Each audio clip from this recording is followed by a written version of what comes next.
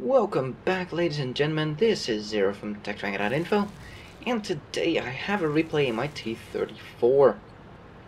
Now, the T34 is, as you may know or may not know, one of my favorite tanks. I seem to do pretty damn well in this thing, and pretty consistently.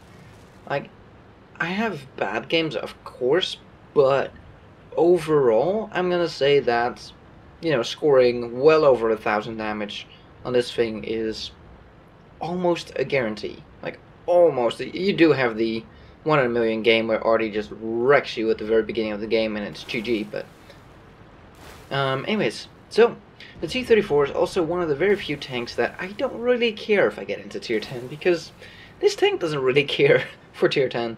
It's like, just more HP to shoot. It's fine. So we got some shots going in here. None of ours though. Got a RU-25 up there, or 251, excuse me, not 25. Don't think now we're not gonna get a line on him. Kinda wanna move up here and use the gap. I think the, yeah, he's going for the gap. Dang it. Not really a fan of going here, but let's check. Oh! IS-8, put a shot in. And we pull out before he can shoot. There's no artillery, so we don't have to worry about that. Oh! Couldn't quite reload in time. Oh, he's coming back. Still couldn't reload in time. Dang it. Wow, that IS took forever to load in, and we managed to put a second shell into him without taking a return shell. Good shit so far. And as you can see, I don't even carry premium rounds on this thing. I don't see the need for it. If you place your shots well, you have no need for premium rounds. Now, of course, I do have a pretty good crew in here by now, but come on. Went back. Dang it. Yeah. Hello! In this kind of position, they're gonna have a lot of trouble just penning you. If you use that little spot there, you can pretty much go hold down, and it is GG for them. So far, we're pushing around here pretty firmly, but if you look at the map, the other side is not doing as well, and they're getting overrun quickly. It's just an IS-7 and a T-34. We're never going to be able to hold up against that, so we're going to have to hurry up here. These people would stop pulling back and just go forward already. Zerk them. We have this many people here. Zerg it. Dang it. He died before I could put a shell in. Oh well. So we won this flank, and the other flank has a T-54 on the run. And I decided at the end there to just take the shot, try it, but nah.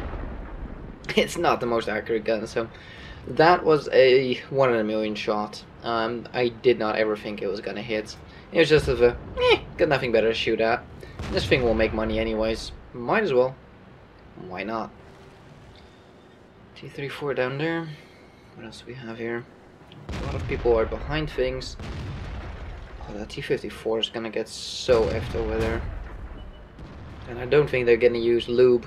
They're just gonna go straight in. Ouch.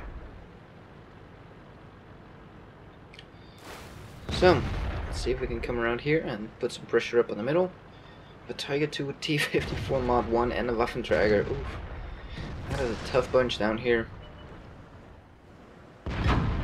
Fired. Ally would bugger off. There we go. Put my shot into him. Pull back. Tiger 2 might have a very small opportunity to shoot us if we pull forward. There we go. That was his opportunity. Now it's time to move up. Can we? No, can't quite see him. Might take a shot from him. No, he's busy. I should go.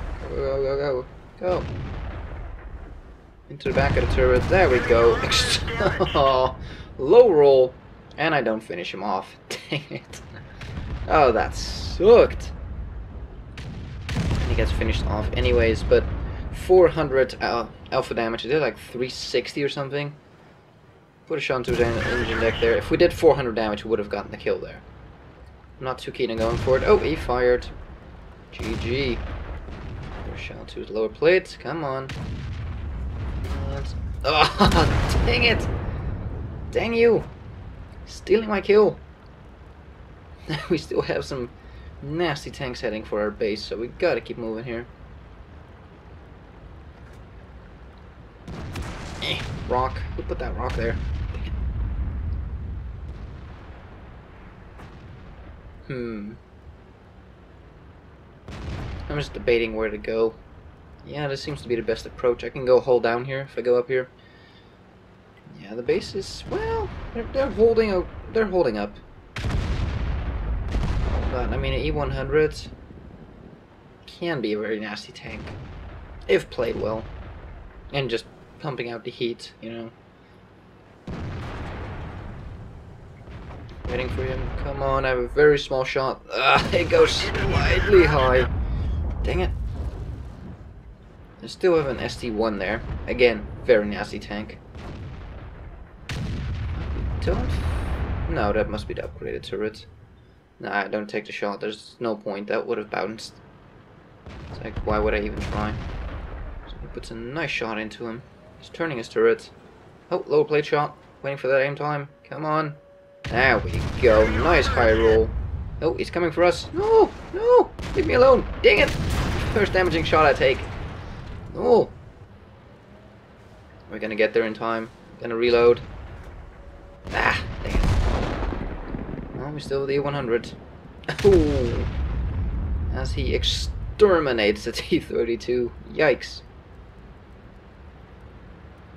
Trying to turn as least as possible here, trying to get to the E100 in time to get some more damage done. Come on. Come on. Oh, we got his ass. Come on. As he finish off another tank. Come on. Ass shot. Just. And we finish him off. Let's take a look at the stats. And this is what I mean with this tank. Mastery Badge First Class, Fire for Effect, Bruiser, and a Confederate. They use suck metal. As you can see, we damaged quite a bit of people, and that's just what this tank is. It is just, for me at least, so reliable and just doing damage every game. And just dishing it out continuously.